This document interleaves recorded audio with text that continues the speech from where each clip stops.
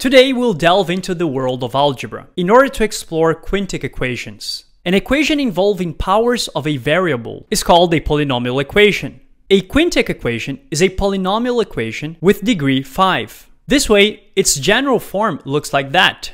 A through f are constants, such that a is different than 0. In the early 19th century, mathematicians like Niels Henrik Abel and Évariste Galois proved that there is no general solution in radicals for quintic equations, unlike quadratic equations, cubic and quartic equations. There seems to be something special about polynomials of degree 5, but what is it? Let me know in the comments section your thoughts about it.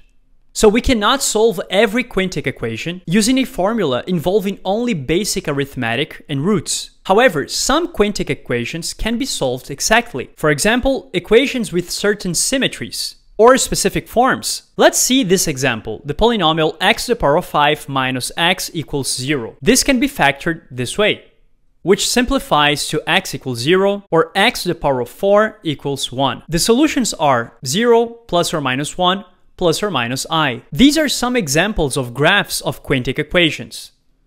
For most quintic equations, we're forced to turn to numerical methods to find approximate solutions. One of these techniques is Newton's method. Let me know in the comments section if you guys would like to see a video about it, about Newton's method, where I can show in details how it works and why it works.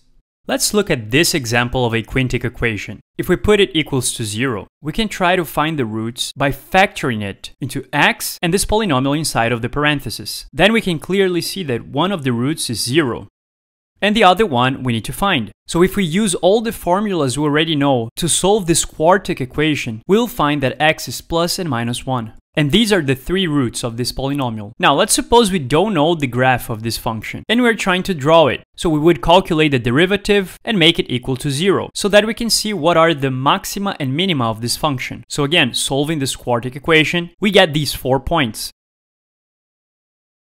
Another thing to do in order to draw this graph is to calculate the limits. So the limit when x goes to plus or minus infinity, for example, it goes to plus and minus infinity. When it goes to 0 from the left and from the right, respectively, we're gonna get 0 anyway. And the limit for x that goes to 1 from the right and from the left, we get 0. And same thing for minus 1. So after doing all of this, we can have a pretty good idea of how this function is gonna look like. Okay, let's see this other example here. Same thing, we can factor it. We get x equals 0 for one of them, one of the roots. The second one, we need to use the formula. One way of doing it is substituting x squared by t, and then it becomes a polynomial of degree 2, and we know how to find its roots.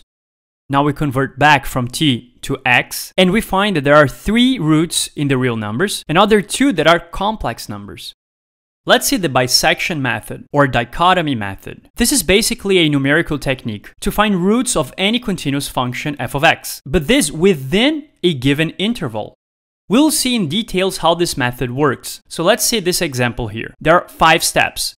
First one, choose an interval, AB. This interval AB needs to be such that f of A and f of B have opposite signs. And this can be a little tricky, that's the truth. You need to do it by trial and error. Second, calculate its midpoint, A plus B over 2. Third step, you need to evaluate the function at the midpoint, f of m. Then you narrow the interval. If f of A and f of m have opposite signs, you set b equals to m. Otherwise, if f of m and f of b have opposite signs, you set A equals m. So it depends where your midpoint falls in this interval. And that's the way you're gonna narrow it. And then you just repeat the steps 2 to 4 until the interval AB is sufficiently small. The words sufficiently small here are subjective, of course. In other words, it depends on how good you want your approximation to be. The midpoint m will then be your estimated root. If you are not satisfied with an approximation and you want to find the exact solution instead, you could build a sequence mn with all the midpoints m of each iteration n. And this sequence converges to one of your roots. To illustrate it, let's try to find one of the roots of this quintic equation. F of x equals x to the power of 5 minus x minus 1. Let's focus on the steps of the bisection method. First, we choose an interval, 1, 2, just because f of 1 is minus 1 and f of 2 is 29, so they have opposite signs. Then, we calculate the midpoint, the first midpoint. 1 plus 2 over 2 equals 3 halves. Then we evaluate f at the point m1, and we get 163 over 32. Then we narrow the interval. Our new interval is going to be 1 3/2. Then we repeat the process over and over again, and we're going to get this sequence of numbers. Now, look at this attentively. Try to find any pattern here. Well, one of the things I can see is that the denominator of each one of these elements is just 2 to the power of n, where n is a natural number corresponding to the step of this iteration. Now, I don't think that this is a correct notation, but you guys understand what I mean. Come on. So now we can clearly see what's going to be the explicit form of this sequence, right? And we can also clearly see where it's converging to, right? Wrong.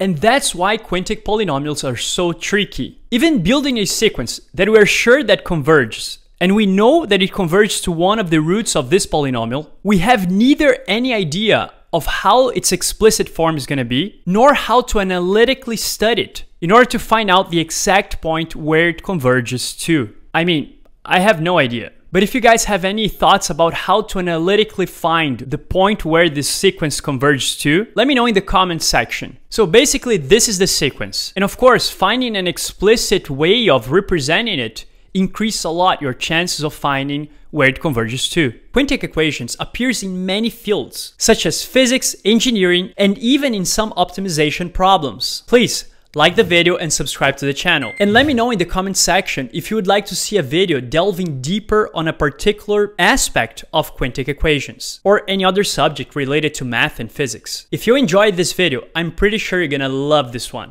See you guys there.